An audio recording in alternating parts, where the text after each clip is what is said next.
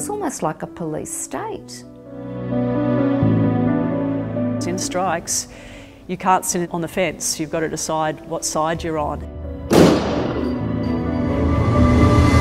The person who murdered somebody actually effectively got off. Corners were cut and injustice was done as a result.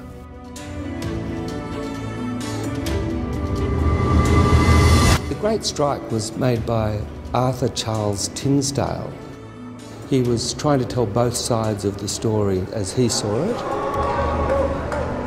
They all down tools one morning and went out. Everybody was called out. This was our biggest industrial dispute conducted at a time of war.